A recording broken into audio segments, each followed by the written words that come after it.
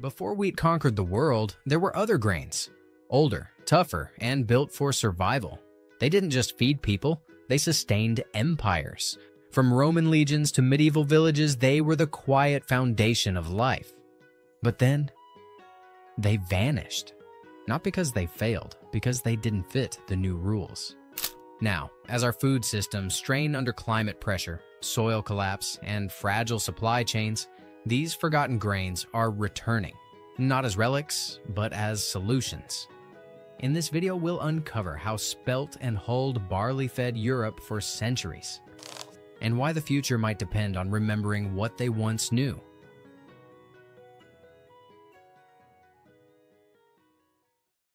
Before wheat, the forgotten king of European grains. Long before modern wheat filled every bakery, farm, and supermarket shelf, Europe was built on grains that were tougher and more dependable. Among them, spelt stood out, not as a luxury, but as a necessity. Spelt wasn't just another cereal. It was a survival crop. It fed Roman legions on the march, monks in remote abbeys, and peasants laboring from dawn to dusk. Across Central Europe, archaeological sites from Germany to the Balkans reveal granaries filled with spelt, sometimes carbonized and buried by fire, yet still intact. These weren't special reserves. They were the foundation of the diet. So why spelt? Because it worked when nothing else did. It grew in rocky soil, handled cold, and needed fewer inputs. Its tough outer husk protected it in the field and during storage, acting as a natural barrier against pests and spoilage. For communities living close to the edge, spelt wasn't just food, it was insurance. And yet it faded, not because it lost value, but because industry chose speed. Modern wheat was easier to process in mechanical mills, faster to grow, and cleaner looking on store shelves. Spelt's protective husk became a liability. It required more labor, more time, and in the age of machinery that meant it no longer fit.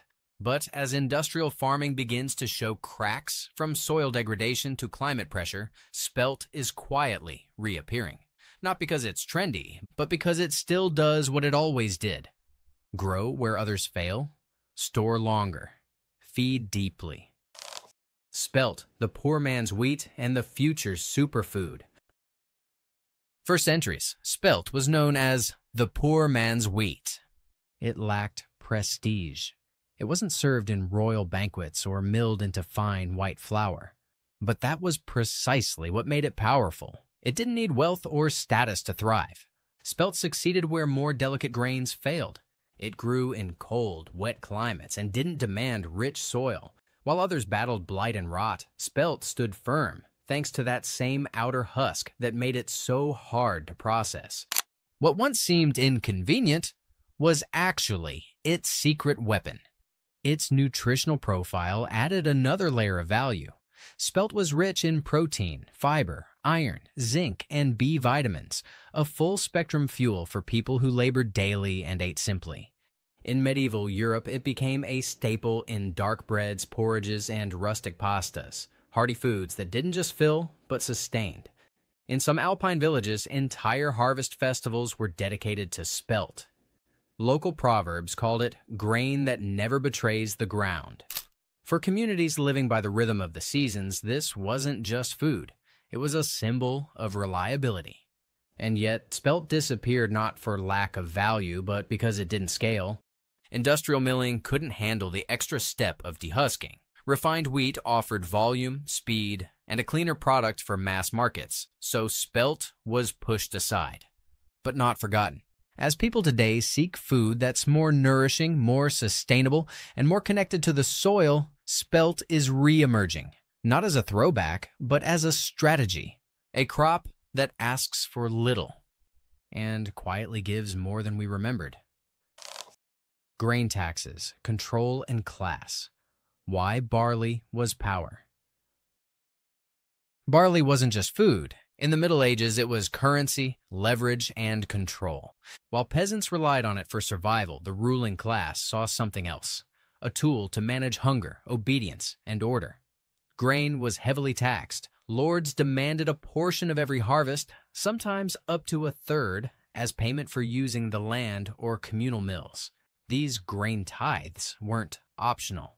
Miss a quota and you risked fines, eviction, or worse. Barley became a form of negotiation and domination. It paid rent, settled debts, and secured access to ovens, tools, or grazing rights. Its ability to store well for long periods made it especially valuable during times of scarcity. A lord with a full granary wasn't just wealthy. He held power over who ate and who starved. In some regions, barley's role went further. It was used to settle disputes, secure marriages, or pay soldiers. Its durability made it more than food. It became a stabilizing force and sometimes a spark for revolt. When uprisings like the English Peasants' Revolt of 1381 erupted, it wasn't just about high taxes. It was about grain. Who had it, who didn't, and who decided. The medieval grain economy. Why these crops were replaced. If spelt and barley were so effective, why did they disappear? The answer wasn't failure. It was efficiency, redefined. As Europe moved toward modernity, agriculture shifted from feeding villages to feeding markets. Cities grew, populations surged, and trade demanded volume, speed, and uniformity. Wheat fit the new model. It milled faster. It produced lighter bread. It looked clean, white, and modern on the table. Refined flour became a symbol of status, something soft, delicate, and removed from the soil.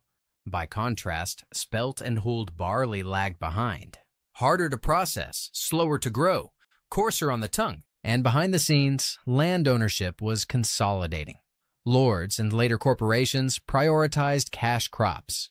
Fields that once grew diverse grains turned into monocultures, mainly wheat. Local seed varieties vanished. Mill designs changed, and slowly the knowledge that had sustained people through centuries of crisis faded with the soil that once fed them. By the time spelt and barley disappeared from the mainstream, most people didn't even notice. Their absence wasn't dramatic. It was quiet, gradual. And by the time we looked up, our food system had become faster, but far more fragile.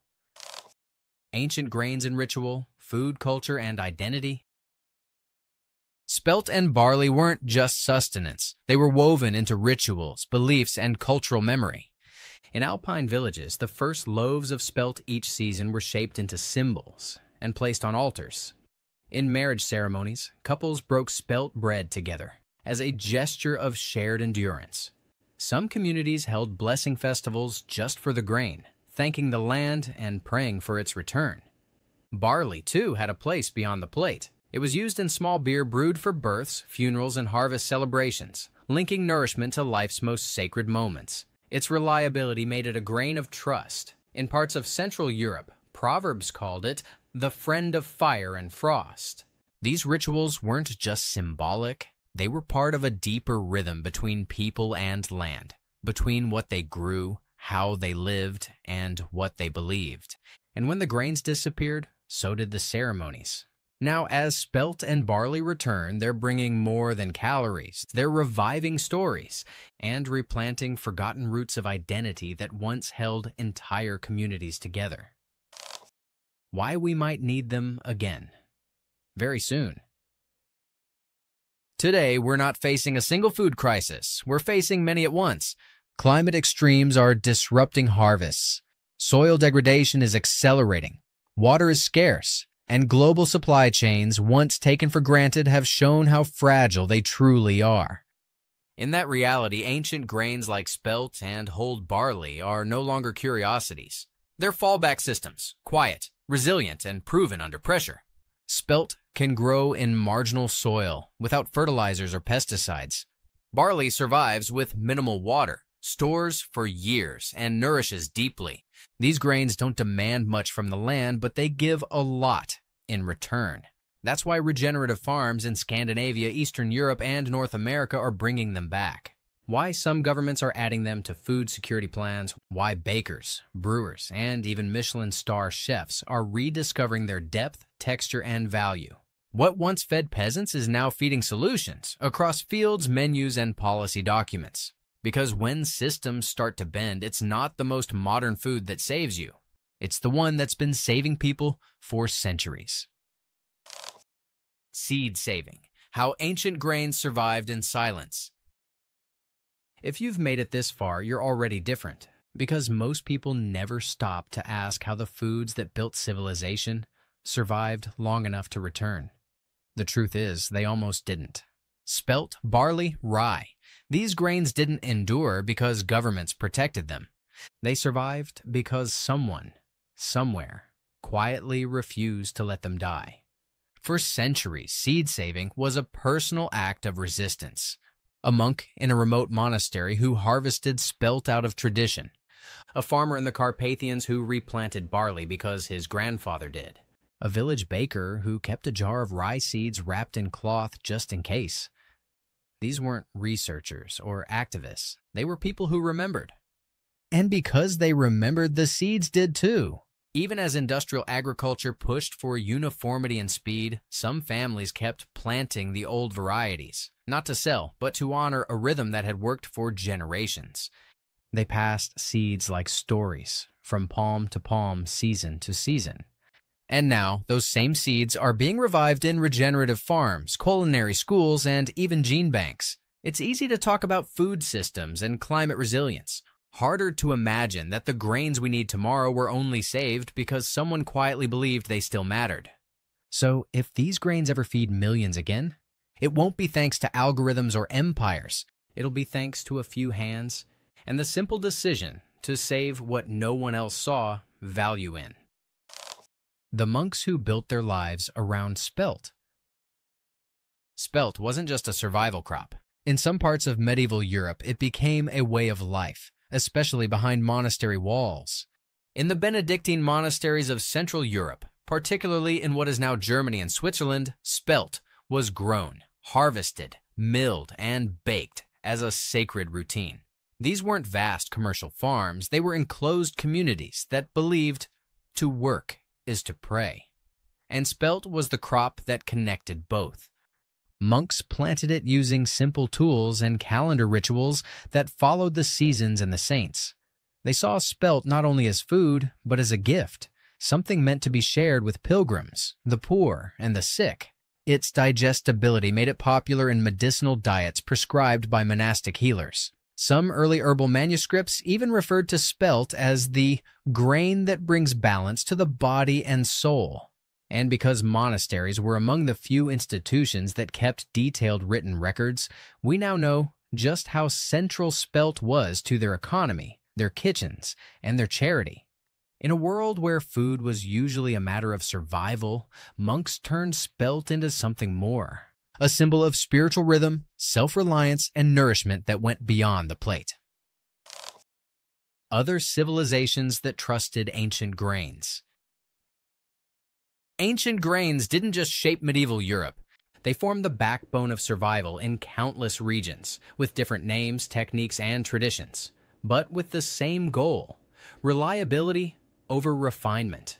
In Eastern Europe, rye wasn't just common, it was cultural. From Poland to Russia and the Baltics, rye bread became a national staple.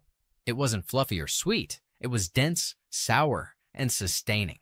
Villages in Siberia baked loaves that could last weeks, sometimes storing them in root cellars or hanging them from beams like meat. And just like in the West, the darker the bread, the lower your status. But the truth? That bread kept people alive through brutal winters and political upheaval.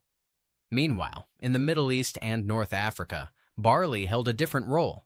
Though wheat was the grain of kings, barley was the grain of the worker. It appeared in thick soups in Morocco, flatbreads in the Levant, and was boiled with dates and spices into nourishing stews. In Islamic medical texts, barley water was recommended for cooling the body, treating inflammation, and restoring strength after illness. Even the Prophet Muhammad was said to favor barley bread over luxury grains. Across the world, barley, rye, and their forgotten cousins weren't status symbols. They were survival systems, quietly adapted to each climate, each soil, each struggle. Today, these regional traditions are resurfacing, restored by chefs, farmers, and historians who recognize that what once sustained whole civilizations might still have something to teach us. How these grains are quietly coming back today. Across the world, ancient grains are no longer a fringe idea. They're becoming part of mainstream strategies for health, for climate resilience, and for local independence. In Denmark and southern Sweden, spelt is now grown by regenerative farms that supply Michelin-starred restaurants looking for richer textures and deeper flavors.